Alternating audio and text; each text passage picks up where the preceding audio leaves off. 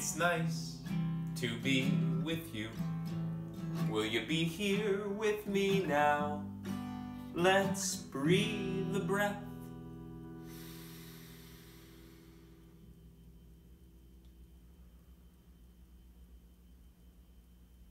And stretch a stretch. Are you ready to take your arms? We're going to put them way up in the air.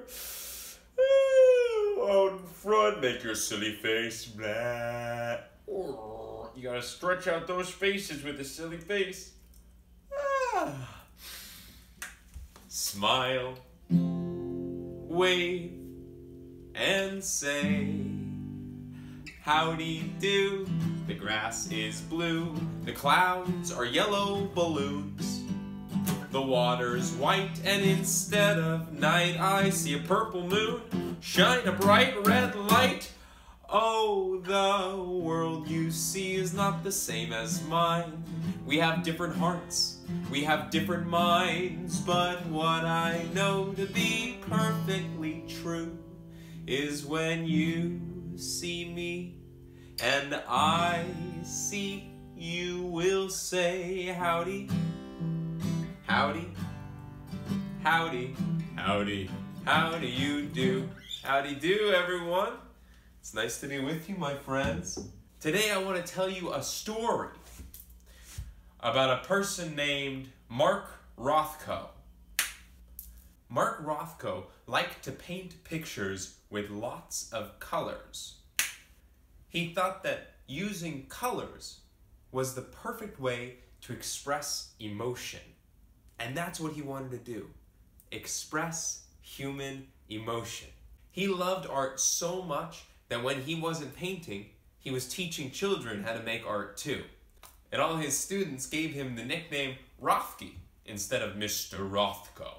He knew art was very important to help people feel their emotions, so he was happy to teach it to people like you and me. He liked to paint little snapshots of life in New York, like in the subway system, where people would be waiting and waiting and waiting for a train.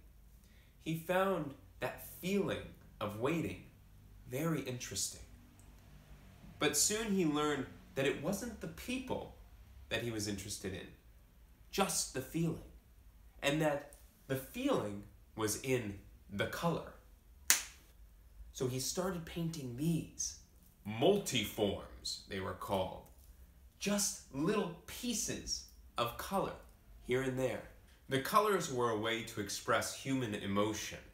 Like happy, sad, scared, or mad.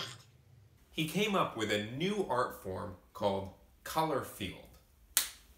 See? It looks like a field of colors. Like how many different oranges can you see in that picture? People liked Rothko's painting so much that a restaurant offered him a lot of money to paint pictures for all of their walls. But Rothko wasn't sure. Yes, it was a lot of money. But Rothko wasn't painting for just money. He was painting for people to experience his artwork. He wanted people to be standing up close, just this far away from the paintings, looking right at them and seeing all the different colors scattered about. But he didn't think people would do that in a restaurant. After a lot of thinking, Rothko decided to do it, but he was going to do it his way. He started painting all of these dark and stormy, gloomy looking paintings because he thought, well, if they're stormy enough, like thunderclouds and lightning, then maybe people will still look at the paintings and not be distracted by their food. But something didn't feel quite right in Rothko's compass. It started pointing him in another direction. Rothko realized that people go to restaurants to eat, not to look at paintings. So even though his paintings were dark and stormy, people probably wouldn't look at them or wouldn't care. So Rothko didn't give those paintings to the restaurant. Instead, he gave them to a museum where they could be hung up And people like you and me can stand right in front of them and feel all the colors that Rothko felt when he painted. Have you ever followed your compass and done what feels right to you? I try to follow my compass every day and do what I feel is right. I even keep a compass in my pocket so I remember. This week, we're learning all about Rothko and how his art can help us make our art. And before tomorrow, I want you to think of 2 colors you love. Which ones? I don't know. Follow your compass. Now get up, go play, and remember, I love you no matter what comes around.